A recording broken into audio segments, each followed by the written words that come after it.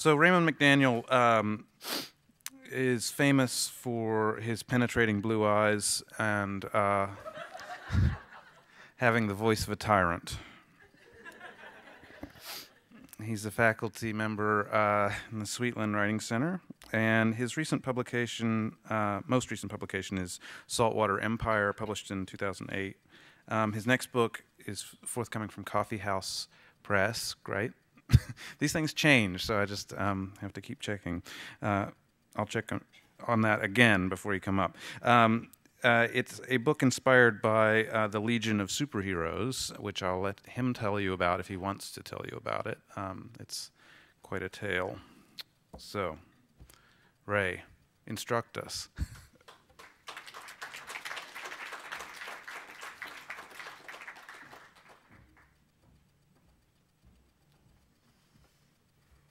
Can you see them from here? I'm very fond of everyone who is reading today, including the redoubtable Aaron McCullough. In Poetry World, this does not occur. You are simply not fond of the other poets. Certainly, you're not going to be fond of 4 of them in a row.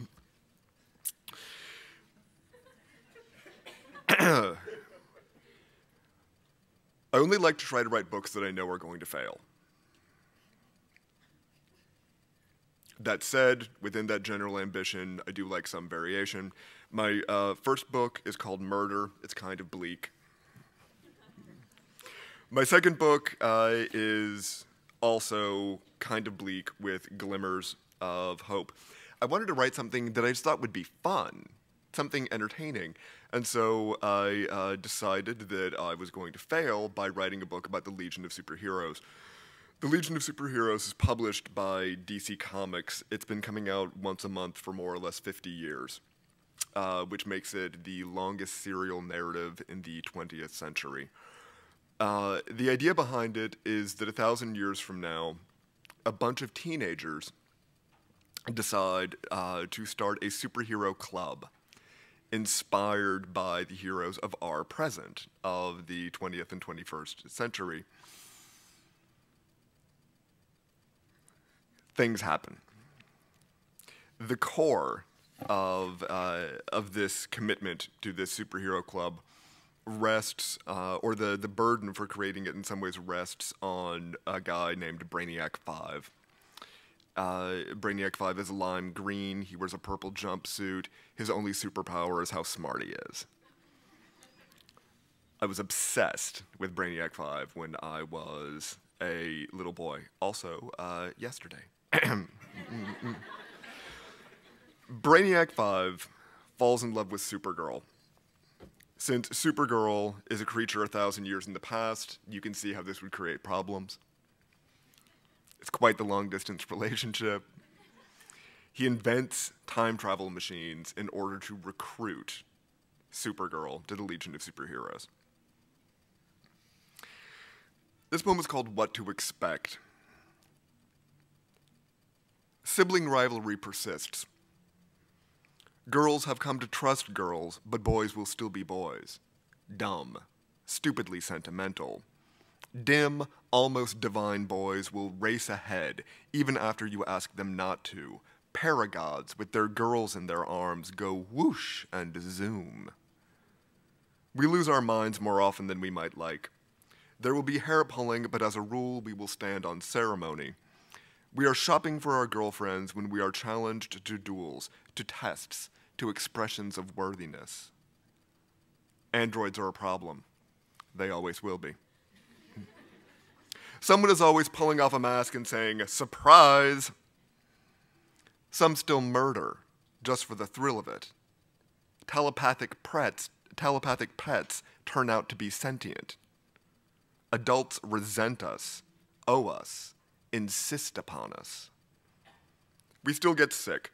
Rigel fever, VSR virus, pain plague, heartache, nostalgia.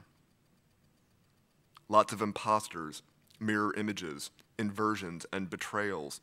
We don't need more than the identities we already have. Sometimes we are tracking a fierce astrovulture, sometimes a galactosaur. We are never bored. Somehow there's money without poverty, and somehow without poverty, people still want to steal.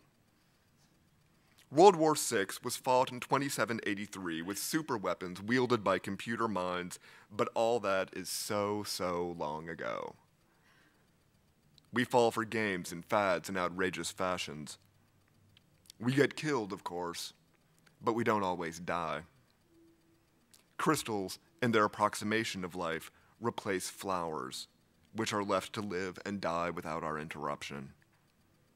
Our adolescent vanity is entirely justifiable, for we will grow up, but we will never grow old.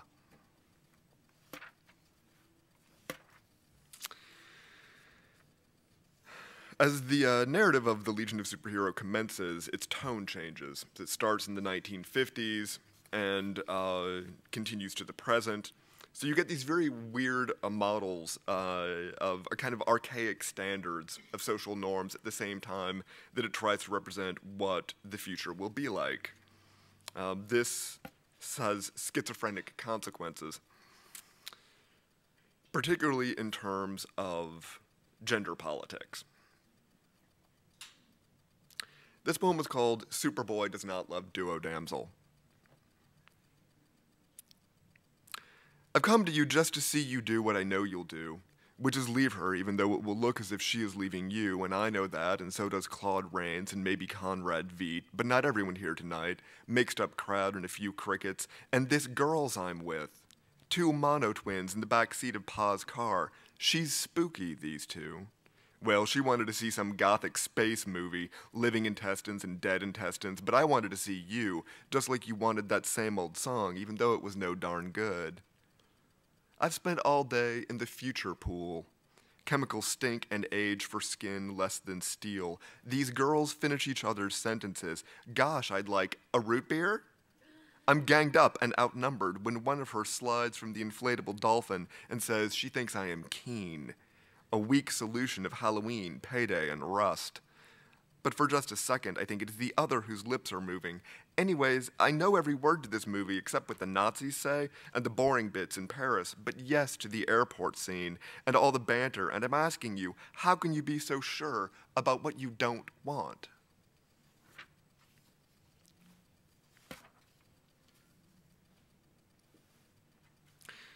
This is called Nobody Loves Chameleon Boy.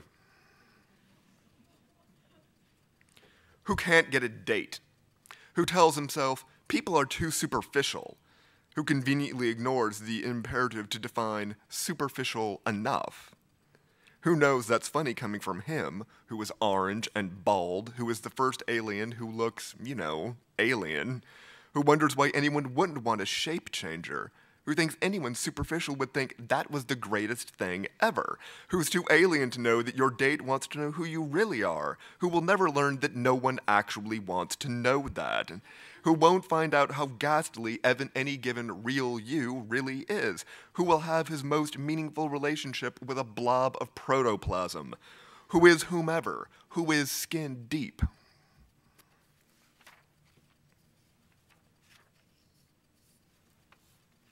It's true. He never gets lucky. Brainiac 5 loves Supergirl. Brainiac 5 loves Supergirl. Supergirl loves Brainiac 5. Supergirl will love Brainiac 5 once she meets Brainiac 5. By the time Supergirl meets Brainiac 5, Supergirl will have been dead 1,000 years. Brainiac 5 wants Supergirl to get to know him, because Brainiac 5 will go back in time to meet Supergirl, who will be alive 1,000 years ago. Supergirl will also be alive 1,000 years from then, due to the lunatic genius love of Brainiac 5. Brainiac 5 thought of everything. He could think of Supergirl. He could accept what he was going to say to Supergirl.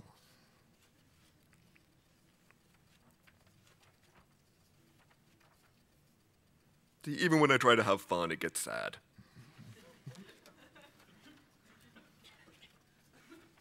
I do my best.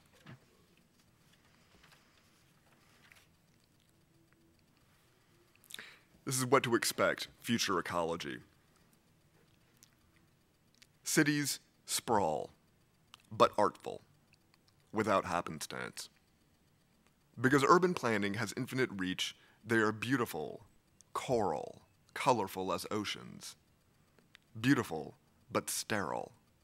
Still, no suburbs, only cityscapes, clean, neat. Zones once considered inhospitable revert to naked states. Deserts unfold without interruption. Seas surge fresh, unfinished. Jungles mutate to keenly shaded greens. Plains rustle irregular. Every acre of once wild will be primeval, floral, faunal. The globe, a garden.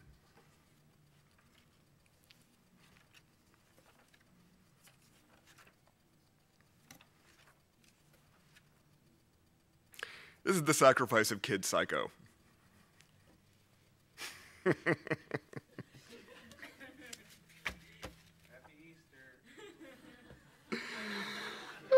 The Sacrifice of Kid Psycho, Superboy number 125, December 1965. Dear Mr. and Mrs. Operl, does your baby have a giant head? Even for a baby? There's good news. He is likely a mutant with extraordinary mental powers. However, your world will be destroyed and you with it. Because the more extraordinary the offspring, the more likely your world is to die. But you will make sure your large-headed, large-hearted son will escape to safety in a rocket ship. He will do good. He will wear a turban. He will call himself Kid Psycho. Every time he does something awesome, he will slice a year off his life. Rest assured, this is the kind of boy the Legion keeps in reserve. Even though you brought him up right, all your boy will want to do is die. Don't feel bad. After all, what is life worth if you must sacrifice your youth to save it?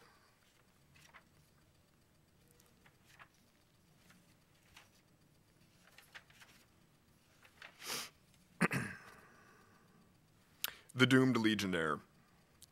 Adventure Comics 353, February 1967.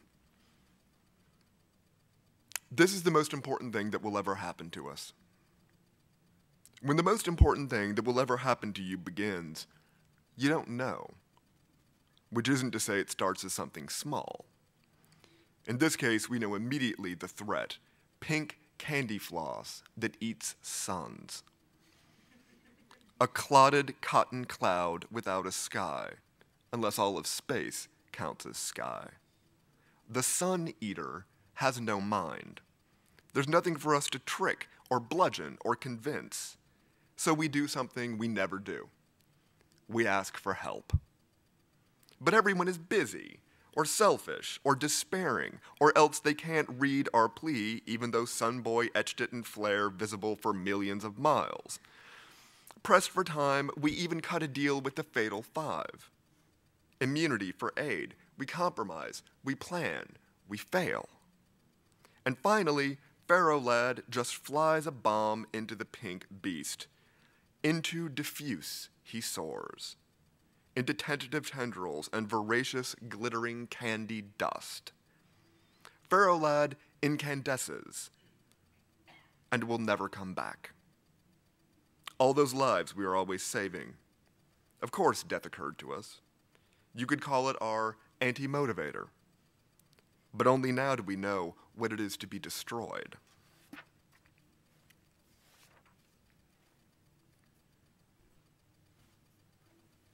Thus, Pharaoh Lad Memorial Action Figure. Soldier Boy.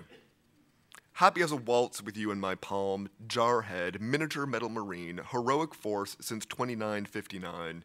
How do you come in your mutant shine to the utter jungle of my backyard?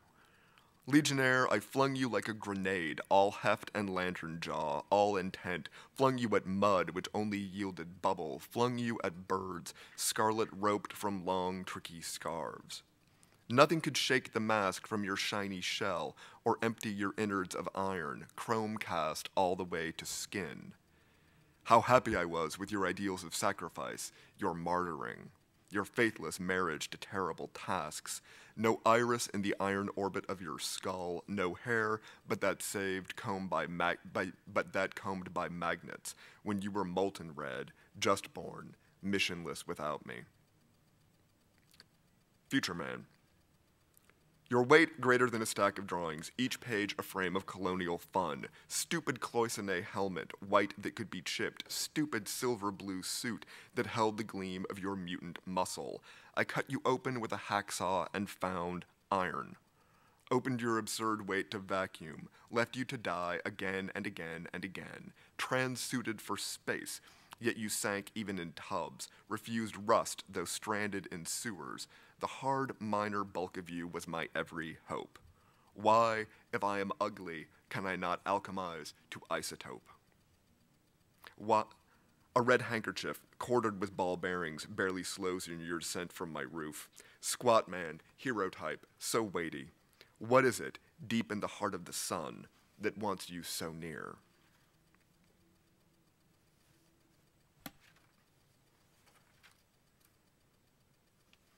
What to expect? Gadget catalog. After the cashiering of amalgamite refineries, comfort is secured by fusion power spheres, for which there is no black market. The Joneses keep up with worldwide 3D news, sponsored by the ultimate road vehicle, the Astrovet 8000. We are linked via Visiphone. We adduce the aberrant via crime computer. We keep track of our cohort with the monitor board. Yet how often do fiends speak the words, "Prepare the ray cannon"? Rip rays to shear through steel, anti-tron guns, retro rifles, and solar stunners, energo shields. War by other means is conducted on Weber's world, huge metal moon. We deposit telepathic plugs in your ear. We slide your transuit on one leg at a time. We will update our jetpacks to flight rings. We will upgrade our flight belts to flight rings in more economical means of flight, gleaming, heraldic, and characterized by ease of use. When misfortune befalls us, we give thanks for plasticasts and medikits, the satellite hospitals of Medicus I. If even greater misfortune befalls us, we give thanks for detention spheres and mento scanners. We are rewarded for our heroism with all forms of intergalactic specie, including the metal-eating beasts of Rojan, none of which we need. As we set aside molecular glue guns, as we remove our anti-telepathy helmets, rest we in these battery beds. We visit the Carey Interplanetary Library and riffle through its dusty holotapes. We loiter in the Hall of Infinite Knowledge. We store abstract art graven in light in our Tesseract closet. Even Computo, the conqueror, will suffer gradual domestication. Even Computo will bring us fruit juice and iced tea. And don't forget the miracle machine sitting in our basement. It turns thoughts into reality. We do not think about it.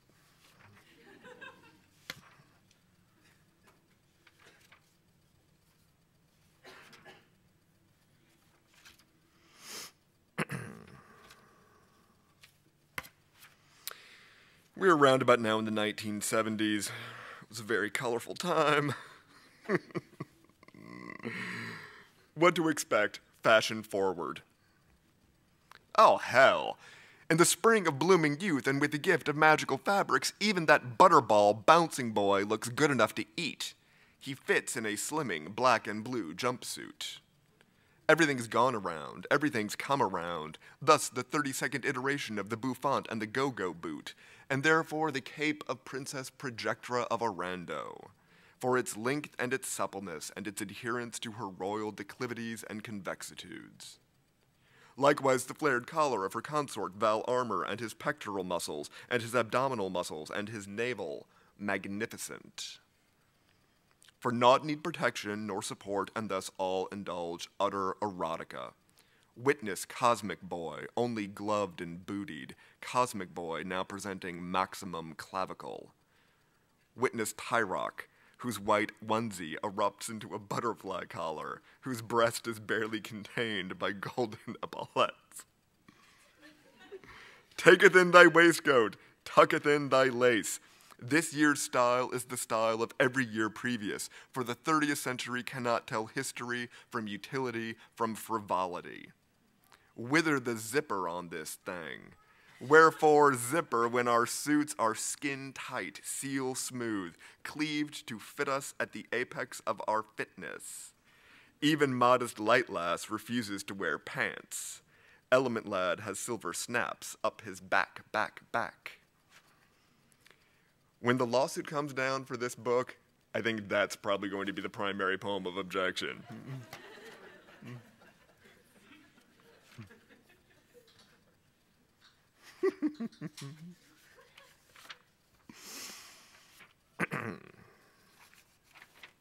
Let's see.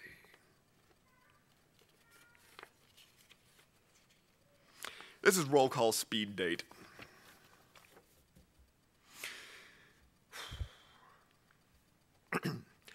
I was the head of my class. I was a world-class ball player. I got attacked by lightning beasts. Everyone's like this where I come from. Everyone's like this where I come from. No one's left where I come from. No one ever leaves where I come from. I just got lucky. I made a potion and drank it. My parents did this to me. Everyone's like this where I come from, but less so. I got locked in a lab by a mad scientist. Everyone's like this where I come from. Someone else made a potion and I drank it.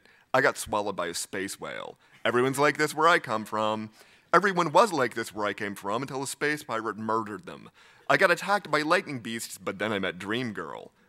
It's congenital? I taught myself. I'm enjoying my royal prerogative. I'm the last of my matriarchal line. I'm just special like that, I guess. My dad experimented on me.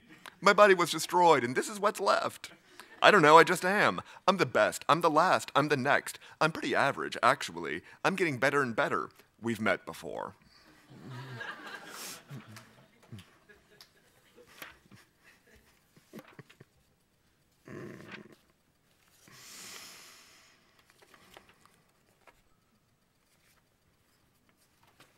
Brainiac 5 generates autocritique. Every case I make is oblique. Dative.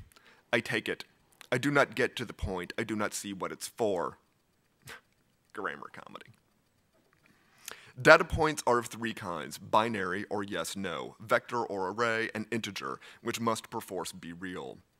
Endless binaries branch into de facto chaos. I take wrong turns, but vectors even more hectic. With ballistics, I plot where you will be on the basis of where you are, yet because you remain in motion, my equations never catch up. Integers, however, these are real when they are rational, real when they are irrational. I wish I couldn't say the same. Reckless, ragged, I throw myself against unrealizable goals with I think I can, and I think I can, and I think I can. Presence of clinical distance doesn't mean absence of clinical interest. Sometimes I go insane, and when I go, I sound just like I do before I left. But I don't know any other way to talk about it. I never met a problem I didn't think I could solve, which is the eruption of rationality into unreason. I thought I could save you from death even though you were dead before I was born. I found you even though you were never lost. How close could we ever get? Am I cold? Am I getting warmer? The closer you approach, the farther you recede. This was always the way it would be. That didn't stop me. Rational, unreasonable. I did this for you. I did this to myself. I went looking for you. I took you to heart. I do not understand. What you do not understand is the perfect sentence, even though the perfect sentence is also the perfect sentence. The weight and motion of 1,000 years must create detrition. This is why my manner is so flat. My mind, worn smooth by friction.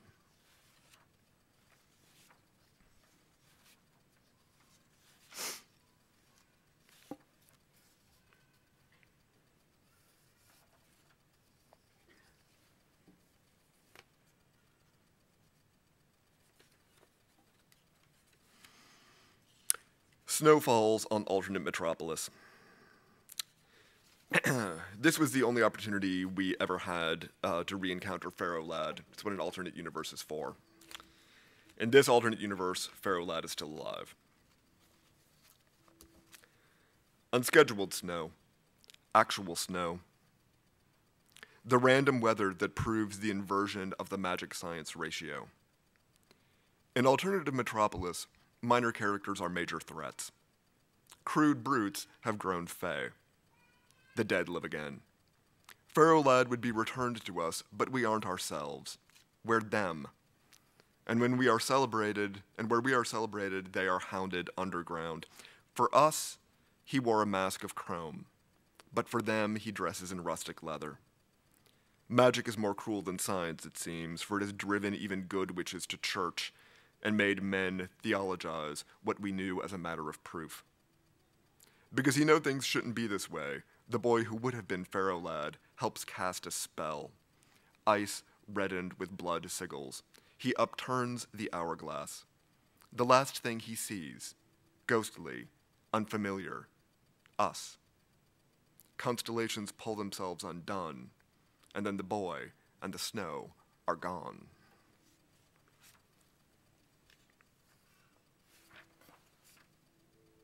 And I'll conclude with the persistence of espionage. Chameleon Boy rides the maglev to Montauk. Nobody on that train. It's Bear Tremble socialist. Synthetic slide down the future. It's Dead White World's Fair. Empty stations. Empty agents. No more buttons. No more coats.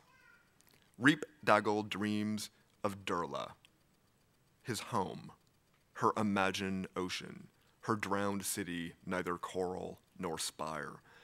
Its epics are a collective colossus, generations beached and bleached, over 200 tons of elegant elbow sunk in diatomaceous sand, fallen body of friend and foe and family, right angle of the wrist risen to vertigo.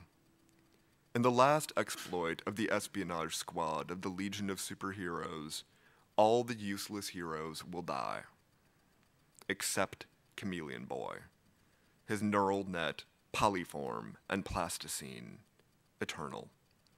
But yes, Phantom Girl, Shrinking Violet, Invisible Kid.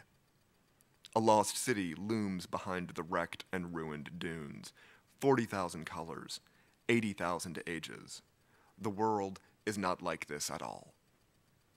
Thank you.